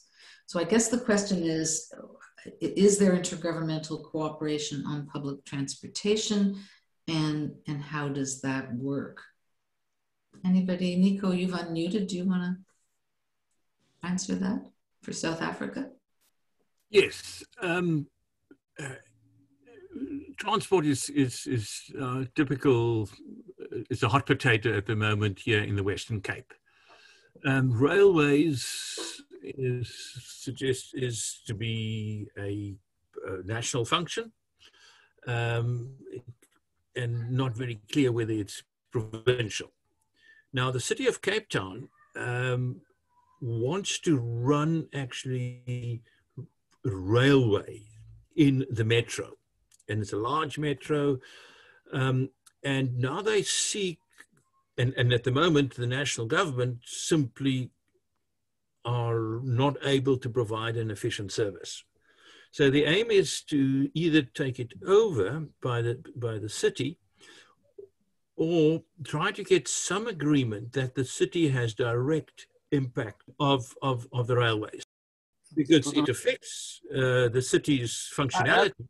If the railways can't move 500,000 people a day, the main roads just clog up, it reduces productivity, and so on. But the nub of it now becomes political, because the city of Cape Town is a democratic alliance and very sort of and not a very workable relationship with the ANC, which sits at national. So you have then this deadlock, unable to get to some agreement, which turns out to be a win-win situation, because the great success, if the DA makes transport works better, it's a vote catcher. So you have very complex features, institutional pressures that militates against an effective public transport system. Now, in the context of railways, the city has got a fairly decent one running at the moment in terms of bus services, but the big infrastructure of railways, that has not yet been devolved to municipalities, to the city of Cape Town, to the great disadvantage of the functioning of the city. So thank you. So there's no bodies that bring in both levels of government to run public transportation. It's more that it's done at one level or the other, and they try to cooperate or send funds. At the moment, it's the South African rail service, a public entity controlled by the national government. Right. Now, the aim is to see whether there can be almost a tripartite agreement between the province, the city, and the national government, because something has to be done. The national state-owned enterprise are on its own not able to provide a decent one. And whether it now has to go to the brink where the thing nearly collapses before before there's some agreement. But this is where politics becomes problematic. And back to something Fernando said earlier on is local autonomy. Is it a problem or not? Local autonomy is not an issue. It is that local authorities are simply the basis on which political parties organize themselves. And so it is political competition. You see it in the US extremely, that it is either you're Democrat or Republican, and you then carve out your little fiefdom in the system. And whether it's a local interest doesn't really matter. It becomes, in a sense, a national interest for a political party. And so, in a sense, it shares power in a way, but it also hampers cooperation. Okay, thank you. Johanna, can you talk a bit about public transportation in Germany?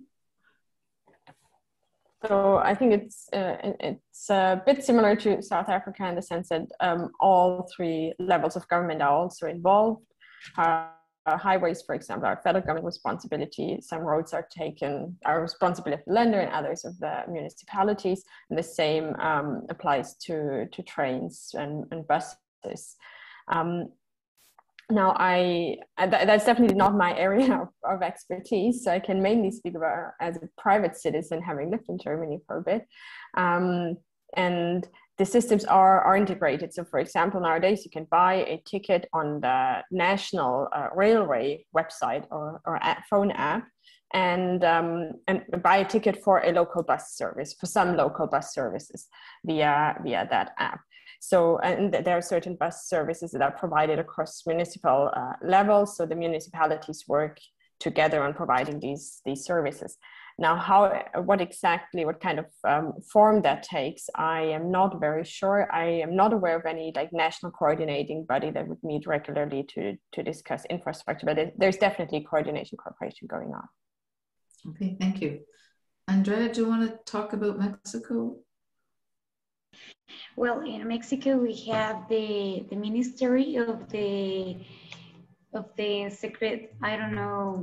Secretaría de Desarrollo Urbano, and it is in charge of transport, the streets, and also the infrastructure, and also that we have in INAFED collaborations and it conducts courses focused on municipal and state leaders.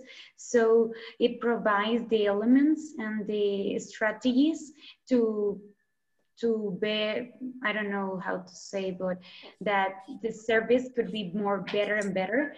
And I know that we have a lot of opportunities in transport, but this ministry works a lot for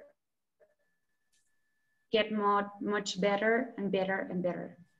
And that's it. Okay, thank you. Pablo? Hi, thank you. So here we go to see if you listen to me well. So the institutional cooperation in public transportation in Colombia is very weak. There's a national ministry of transport, and it is assumed that in the huge infrastructure projects, the national level plays the key role and cooperates with the departments and the municipalities.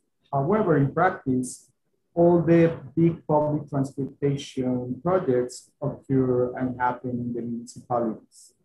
And the municipalities are usually really bad to cooperate with other subnational units, even though they are in big metropolitan areas.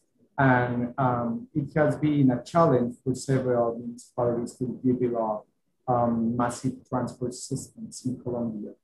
The ones that have been successful are developed contingent bodies created for that, like regional transport authorities, but they are still in progress. I mean, there are some of these projects for metropolitan trains and suburban rails that are just developing in Colombia. These are recent developments, so we'll see how it works in the future. Right now, they are cooperating and they are developing like these kind of bodies. Okay, I do have a comment and question here from Constantino. He says, it is impressive that in general, there are not evaluations to measure the local or regional impacts in terms of social welfare, or even in the provision of specific public services. Am I right? How could we understand the real effects of public policies shared by federative entities to balance public supply and social demand? So I think we've established that you are right, that there isn't much in the way of evaluations of impacts, and you're sort of saying, how could we actually do that? Are there any comments on that? And I see Marcelo has a hand up as well, and we will get to that. Johanna? Yeah, I can maybe nuance or answer his question about whether he's right to a bit. He's right, but not completely right. At least in Germany, I can say that there's no evaluation of that that across policy areas or policy programs, but even individual policy programs are evaluated. For example, I mentioned earlier this agreement between the federal government and the lender, whereby the federal government provided money to the lender to promote digitalization of at schools to assist them in modernizing schools, essentially. That's a program where the lender have to submit 2 reports every year to the federal government to show progress and report on what they have done, what they have used the money for. But then more importantly, after the end of the agreement, there will be a policy evaluation that will be done by an independent expert that will establish whether putting that money into the school system that will be a cost-benefit analysis, will examine whether the objectives that have led to the creation of the program have been achieved. But again, that is one very specific program that exists in other programs as well, but that's not across programs. Thank you. Do any of the other panelists want to respond to that question? Nico? Yeah, obviously there are valuations done by government in the context, say, of conditional grants, where very specifically they would say, yeah, have IT provisions for schools. How, in fact, has it happened? Has it been rolled out? But that's much more in a policy directive rather than a cooperative measure, because the grant conditions are set by the national government, and that your subnational governments, whether it's provinces or local government, must then report against those conditions. And there's evaluation. But more difficult is to say, to measure, and this is the difficulty I have, is whether the political will, there's always measuring political will about, yes, we are willing to engage in a cooperation and an agreement, and that we will show that this political cooperation, in fact, advances all of us so that there's a type of win-win situation. And I think that is done anecdotally, it's done on case studies, but I don't, particularly talking about South Africa, not done on a consistent basis. Okay, thank you. Pablo. Thank you, Enid. In Colombia, there are some evaluations that are national level, but not in regional or local terms. Only some of the most developed subnational units have some sort of database that allow them to assess cash transfer and those kind of projects. So it's not very common in Colombia. Okay, thank you. Okay, maybe Nico will go over to you and come back to Marcelo.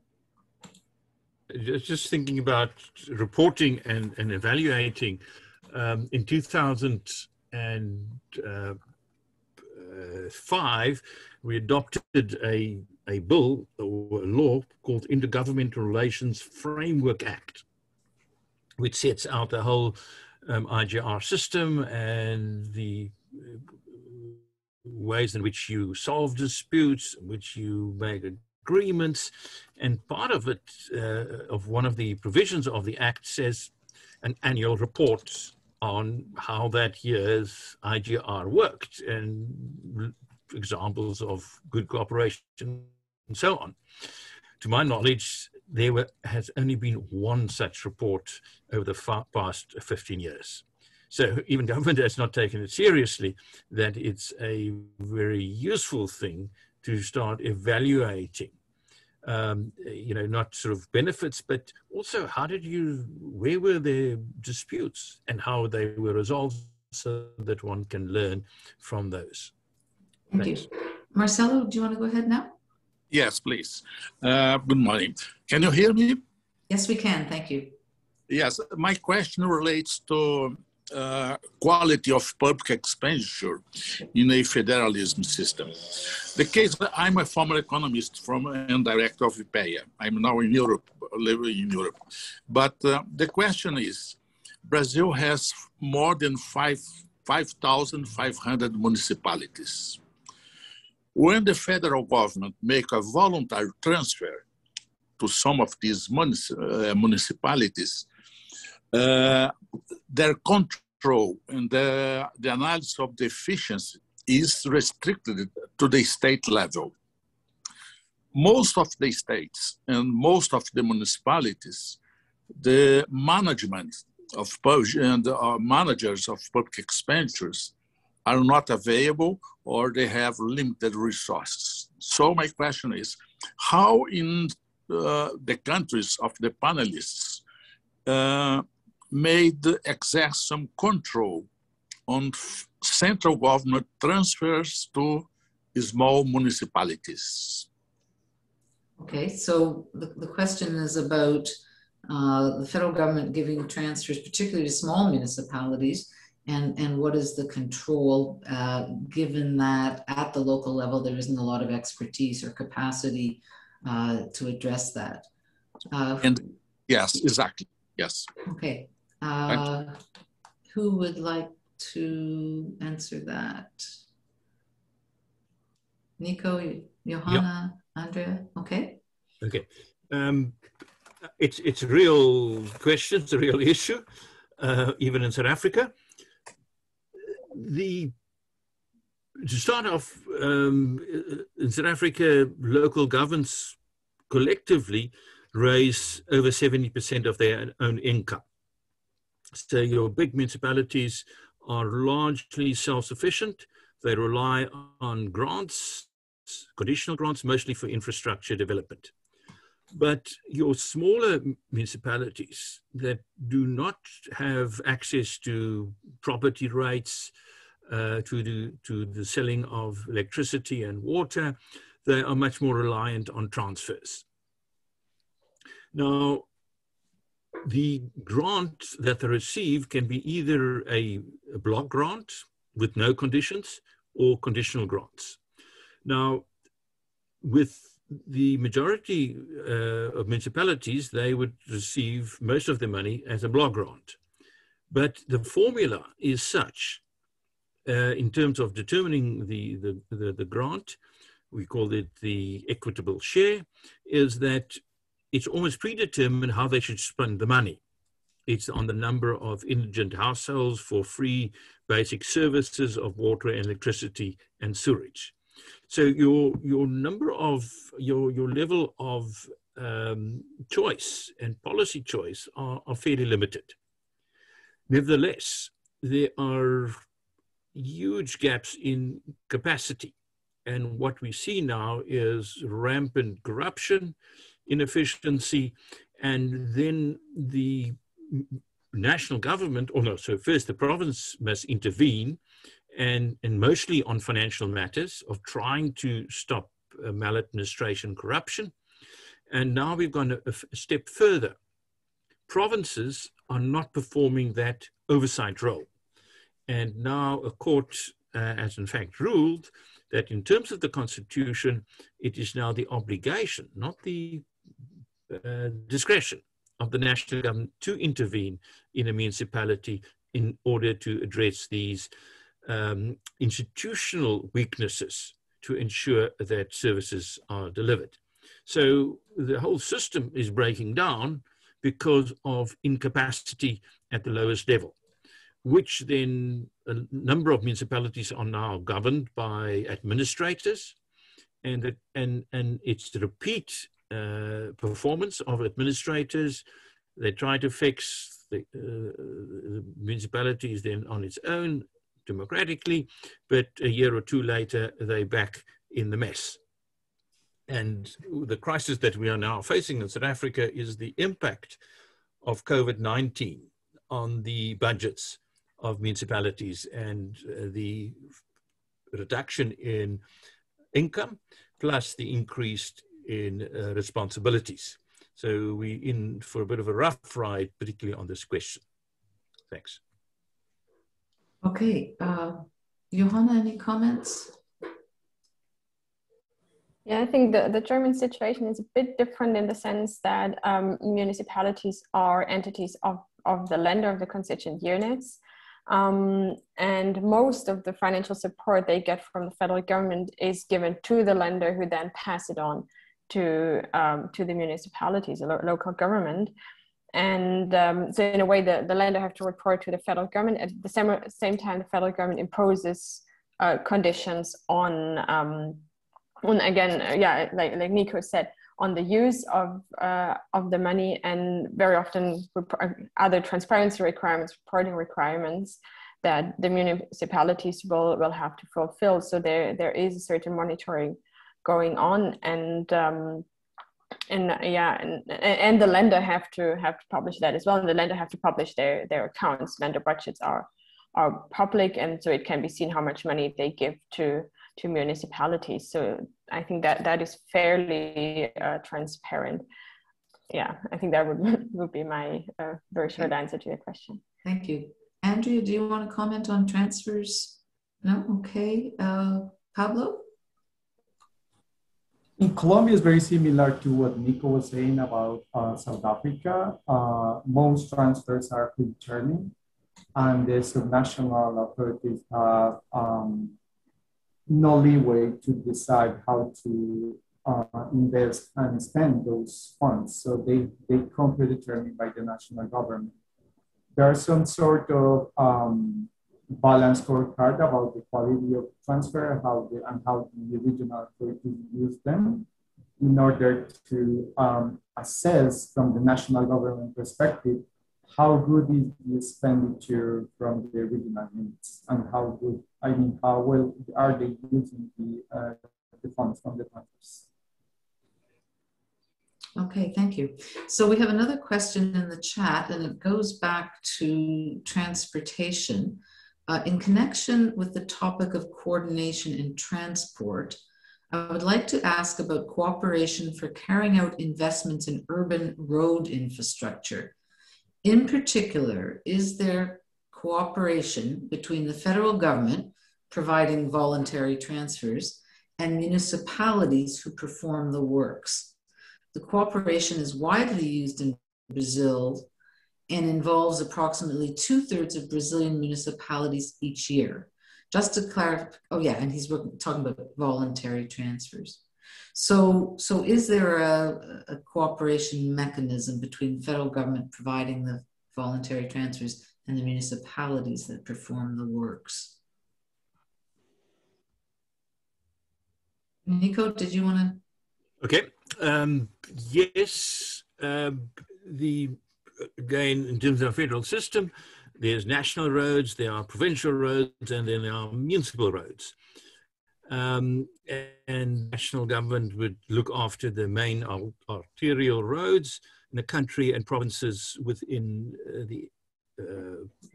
in the province connecting municipalities, and then roads like in Cape Town, which is probably 100 kilometers in breadth and width, so a very large area. And here there would be infrastructure grants that a municipality like a metro would get from the national government. So it's a conditional grant that they have determined that for urban development, urban connectivity, that the funds will not come as a block grant, but as a conditional grant, and then spent by the municipalities. What we just have to take a step back is that there is sectoral IGR forums where the Minister of Transport would meet with the 9 members of the provincial cabinets for transport, as well as someone from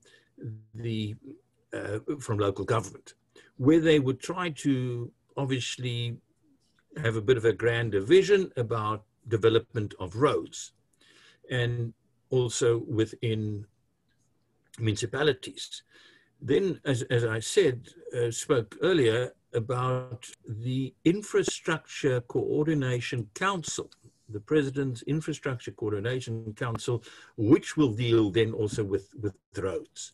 And there, very importantly, was where the mayors of the 8 metros sit next to, not below, next to the provincial premiers, because they would in fact be bigger players in municipal infrastructure, like the big roads, the big highways that run through the metros. So yes, it's fairly integrated. It's done through conditional grants, and there is a level of cooperation. And every time I get stopped next to the road for speeding, I always have a chat to the traffic official. Now, for who do you work? Are you municipal, are you provincial, or national? They said, well, this is a national road, but we have got the power to impose, and he's a provincial police officer, traffic officer. We may in fact tap on this very valuable source. And where the national road goes through a municipality, it's your municipal traffic cop that sits behind a tree and catches you. And in some municipalities, it's about 20% of the income. Okay, Nico, you've got to be the only person who asks the traffic cop that question. Difficult conversations with them about who does what and on what basis. Yeah, I hope that doesn't. I hope it doesn't increase the fine they charge you. No. Sometimes they chatted so nicely and about their job and their difficult. Okay, you can go. Good to know. Good to know. Johanna, did you want to comment on that? Yes, on so obviously on road infrastructure. Sure, and obviously as a German, I would never speed and never get in that situation. But other than that, again, the situation is fairly similar in that highways are a federal responsibility. There are so-called land roads that are responsibility of the Länder, and there are local roads, responsibility of local government.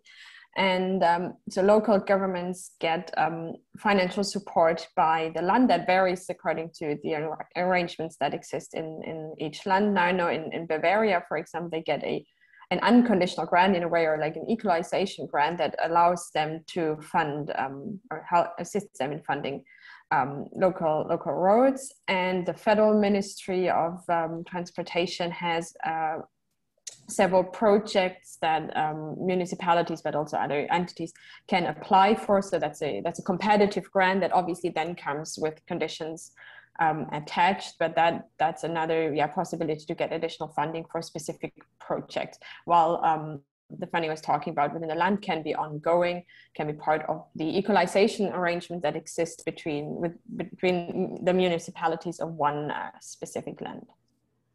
Okay, thank you.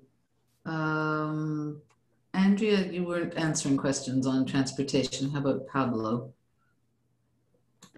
I want to say something. Please. Yes. Well, in Mexico, in the current government of Mexico, we have different federal programs for municipalities in urban improvement and recovery of green spaces to have more inclusive, resilient cities. And however, it is important that all the local level public policies for urban improvement being to be created. And one of the main example of this is the use of the roads for cycling. And that's it. Okay, thank you. Pablo. Thank you. Very, very quick. In Colombia, there's a separation. I mean, the national roads are built and managed by the national government. There's a lot of private sector participation. And in some sort of secondary and tertiary level, there are some cooperation with the departments and with the municipalities, and it has worked well. But the most important works are mainly run by the national government. Okay, thank you. So I'm going to take this one last question from the chat, although I must say I have a couple more questions myself, but I think we're running out of time, so we'll do one more question. This is from Constantino. The process, it's about budgeting. The process of budgeting is a core problem to make political decisions related to social choices in terms of public services to be provided. Can I understand that the federative arrangements is solved by the federal budget. Not exactly sure what that means. Constantino, do you want to jump in and just explain your question a little? No, because if I understand, everybody talk about the coordination in terms of transfers to another level of right. And the execution is just done by the specific federative entity. It's local or province level. So, but I understand that the problem is just a problem of budgeting. A budget like to allocate financial resource among different levels, or there is a kind of political decisions to choose specific social choice, social demands, okay? Because there are different levels of demands of social and population of the society. So if I understand, the budget maybe could be a crucial instrument to share the different problems among different levels of entities. You know? Okay. Nico, do you want to respond to that? Obviously, the federal budget is critical only to so far as it controls and are sourced by the most important taxes. And in South Africa, it is vital, the federal budget, for the budgets of the provinces, because provinces get 97% of their income, of their revenue, comes from the federal budget or the federal funds. And it's also the concept that one uses is that it's not federal money, it is money collected by the federal government on behalf of all three levels of government. And then it is distributed in an objective, scientific, evidence-based way.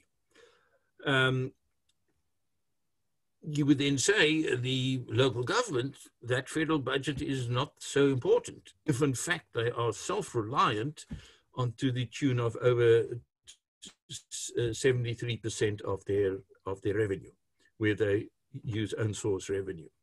So it's a factor of how you distribute your tax sources, the taxing powers between the three. But even if you make it a block grant with no strings attached, the reliance of provinces in South Africa and receiving 35%, 37% of the national revenue collected are spent on teachers and medical staff.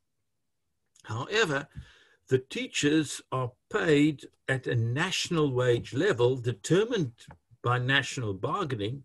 So when a province receives its what we call equitable share, which are large sums of money, 80% of that has already been earmarked for health, for education, for housing, because one determined that beforehand, and the formula used for distribution, horizontal distribution, already takes these things into impact. So the federal budget is very critical. And then again, you have to speak about, are there input from the provinces, a bit of political input in the distribution decisions? Our Finance and Fiscal Commission only advises. It goes then through a political process which the provinces participate in. And so there can be a bit of alteration, but you try to get an open and transparent process, but then the end result is provinces' hands are fairly tied about what they can do and what policy initiatives they may take. Thank you. Thanks. I think I may have to end the questions there unless Johanna, Andrea, or Pablo, you have a burning answer to this question. Okay, because before I turn it over to Fernando Rezende, I was wondering if Miguel Asensio, if you wanted to make some comments. Are you? No? Okay. So let me just quickly sum up before I turn it over to Fernando. I think this was a great discussion today. I want to thank all of the panelists. This was really interesting, and I'm pleased that we talked more about local government today than we did yesterday. So that's terrific. I think some of the themes were the same. We certainly talked about the importance of local autonomy. We talked about the Constitution, not only the division of powers in the Constitution, as we talked about yesterday, but the original powers of municipalities in the Constitution. We did talk a lot about the role of political parties, particularly in South Africa. But we also added the notion of political will from Mexico, the desire for uniformity and how that affects intergovernmental cooperation in Germany. So some themes overlap with yesterday, but there's some new themes as well. In terms of the role of the different levels or orders of government, federal, provincial, state, lander, and local, you know, we've seen some top down, some bottom up, and a mixture of the two. And we had a more fulsome discussion today of evaluation of intergovernmental relations, not so much the evaluation of the cooperation mechanisms, but of specific transfers to provinces or local governments. But again, no systematic evaluation of cooperative agreements. I think somebody said we look at what didn't work and what the costs were of not having cooperation, but less on the costs of having cooperation. So with that, Fernando, I'll turn it over to you to close.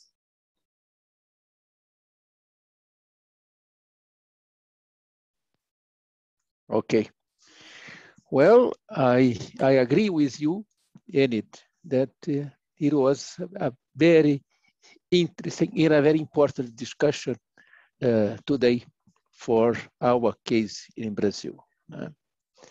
Yesterday, I just made a point that there is no model that fits all regimes, all federal regimes or other multi-level regimes. But there are some common aspects that interfere in the work of this IGR in different countries. For instance, political interference, national priorities and local needs, and so on. And particularly, one question that to me is very important nowadays, we look with more careful, looking more careful. It's intergovernmental relations and fiscal and federalism is an evolving issue. Things that move a long time. Since economic and social aspects in different countries change within a different context. And this, I think, it's a very important case nowadays. The world went through a great, what I'm calling a great revolution in economics and also in the social area, given the impact of new technologies on the way production is organized around the world, organized and distributed in products, and consumption are moving in directions that we're not sure yet what we are going in the nearby future. And this event today point out to one important question. There is a growing importance and a growing relation of municipalities with the national governments. And I wonder, that is a thing I would like to think more about in the next days. I wonder if, to what extent these changes that are happening in the world are let's say, having some importance in this sense, since the population, concentration of population in great metro areas seems to be a characteristic that is growing everywhere in the world. To add to that, in the recent years, the last 2 years, the effect of pandemics, which raised demand of how the local governments would act, for instance, to help or to make more effective, to act more effective in the areas such as health and education, which are mainly responsibilities of the local governments and the municipalities. And the question of local governments that took a very much importance in this event today, I think it is very important for us. And I'm thinking about organizing a discussion in Brazil to look at this particular aspect of federal regimes and intergovernmental cooperation. So this was stressed, the relation with local governments and national governments was mentioned in the case of Colombia, in the case of South Africa, in the case of not Germany, because Germany is a very particular case of organizing, that organizes the federations. The whole of the landers is very much important, and the landers must control the local governments within their jurisdiction. But in different cases, in Mexico, in Colombia, as I mentioned, in South Africa, this is happening with and growing, so far as I could understand from this event. So I finish here, and I want to thank you very much to all the participants in this seminar, especially to the organizers of this event, the Foreign Federation, the persons of Diana, Shebenova, and Lian, and also the extraordinary way Enid Slack moderated this discussion. So thank you very much to all of you. And I hope we will see again, not very much long in the time. Thank you very much, Fernando. And just final remarks from my side. I cannot really thank more Enid for her extraordinary moderation of the event, and of course thank you to all our panelists for wonderful contributions, our participants for comments and questions, and we hope you all enjoyed the discussion and found today's webinar useful. Also, thanks to my colleagues at the forum, Liam especially, our interns and summer students, our colleagues in IPEA, and of course also our interpreters. There's not much more to say, so thank you all once again, and we just hope to see you in the future in our upcoming events. Thank you again. Obrigada.